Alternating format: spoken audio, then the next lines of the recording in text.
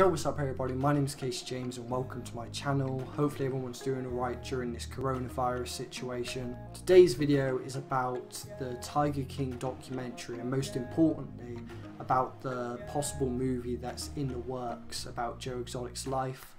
And I wanted to talk about what actors and actresses I would love to see in which roles that's shown in the documentary. Now, there's already been speculation on some actors and actresses playing specific roles. This is my dream cast for this movie, so most of these actors probably will not be anywhere near the movie or won't be casted in these parts, but it's who I would like to see in the role. I'm going for actors who look the part, comedy actors, because it has to be an outrageous comedy. If you've watched the documentary, you'll know that there's some outrageous moments in Joe Exotic's life and even Carole Baskin's life.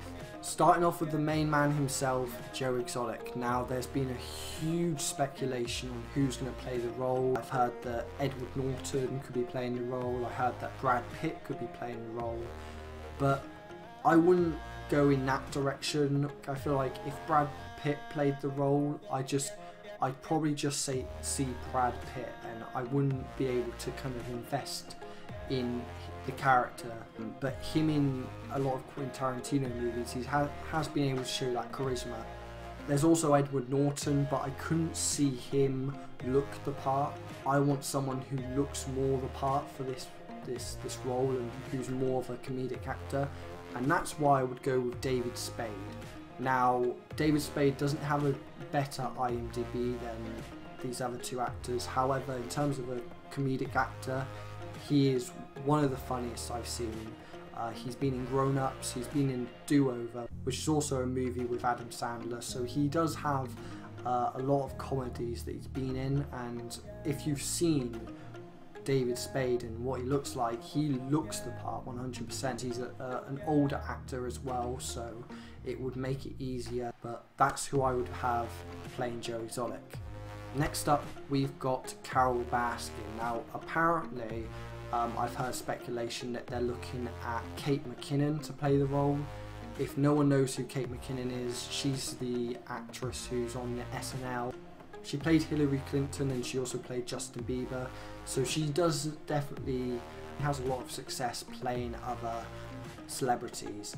However, I believe that she's just a bit too young for this role, especially if we were going to cast Howard Baskin. We'd have to cast a younger actor, because them side by side, if it's a much older actor, then it wouldn't fit right. So for me personally, I would have Julianne Moore play this role.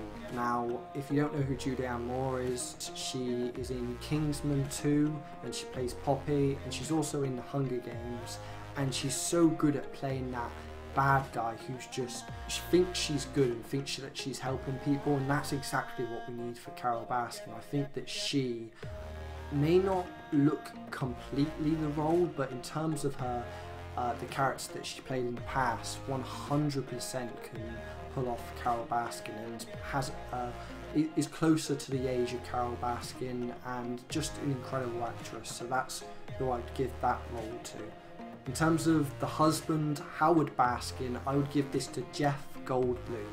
Now, Jeff is a little bit more tanned than the actual Howard Baskin. However, in terms of a look of this simp-like husband, I don't really want to say simp, but that's kind of like what Howard Baskin is. Him side by side with Julianne Moore, the age will add up and it will look like a good coupling in my opinion. Next up, we got Doc Antle. Now, a lot of people have said that he looks and has a similar look to Jeff Bridges. And with Jeff Bridges, he's an incredible actor, and in terms of him playing the Big Lebowski, like, he could definitely pull off Doc Antle.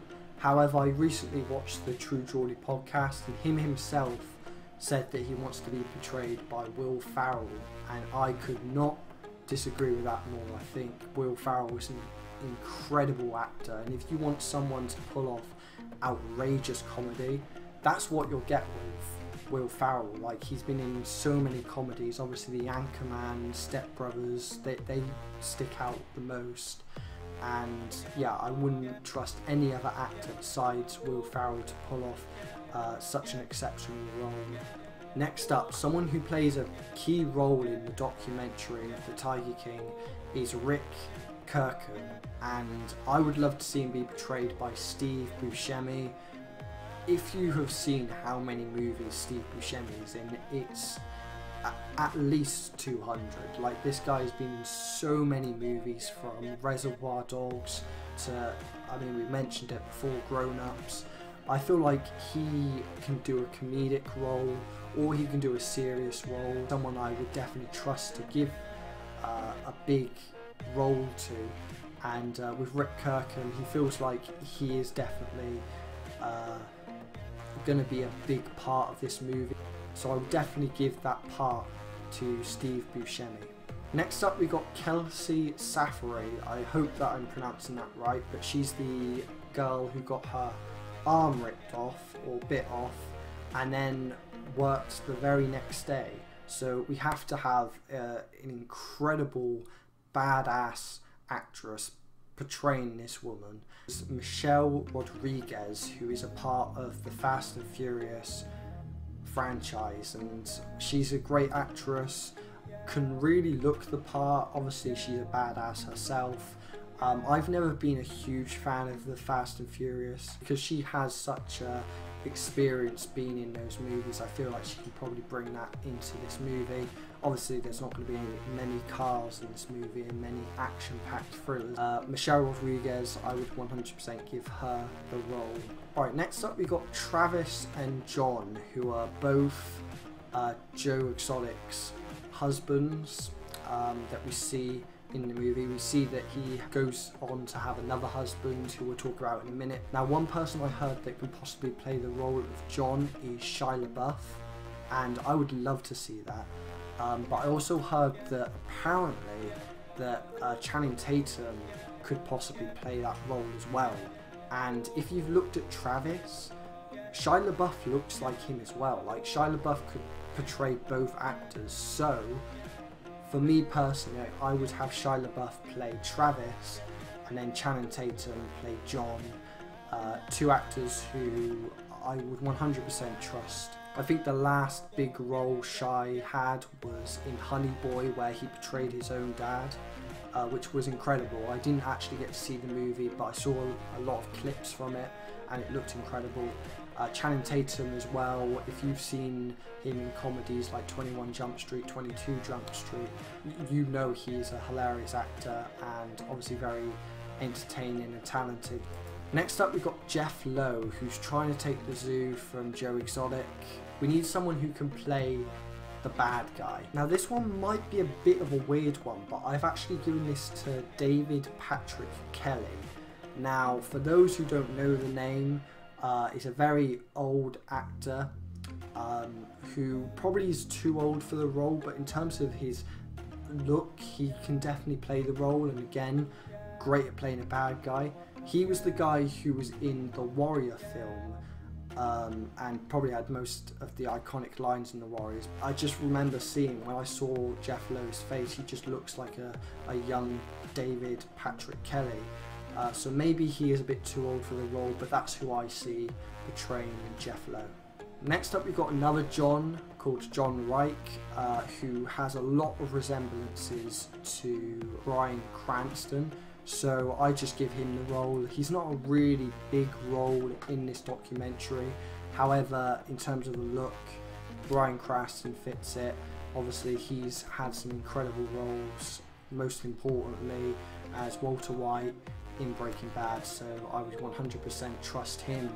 Next up we got two Erics. We firstly got Eric Cowie and then we got Eric Good. In terms of Eric Cowie, he's one of the employees under Joe Exotic, and he kind of has this kind of mean attitude, but he has this really long blonde hair, and I really didn't know who to give the role to. A lot of people were comparing him to Macaulay Culkin when Macaulay Culkin was kind of having his controversy and whatnot with all the drugs and everything and had the long hair, but I wouldn't give it to him now just because obviously he's cleaned up a little bit more. I was thinking of two actors The first person is the person who plays Bronn in Game of Thrones, and I thought he looked the part, but I'm actually just going to give it to Peter Stormare, who looks the part as well. And similar to the guy who plays Bronn, old guy who has long hair, and I could 100% see him fit the role. His face, those two look very alike. Next up we have Eric Goode, who has so many resemblances to Steve Coogan, and again Steve Coogan, great comedic actor.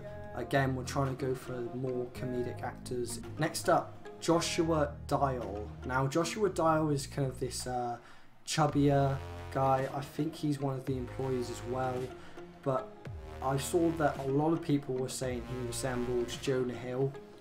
I couldn't really see the resemblance, but then I did think that Jonah Hill was a very talented actor.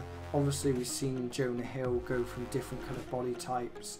Still, I do think that he could easily play this role, especially because of the comedies that he's been in. He has so many funny movies out there. Next up we've got Lauren Lowe, who is Jeff Lowe's wife, and she's a younger ginger actress who's very beautiful. So I instantly went to Karen Gillan, who is in a lot of the Marvel movies, in particular obviously Guardians of the Galaxy, but she's also in the Jumanji films as well as Ruby Roundhouse. Fairly young as well, so she definitely fit the role, and it would definitely look right because their relationship is an older man and a younger woman, so to have that dynamic as well, that would work perfectly.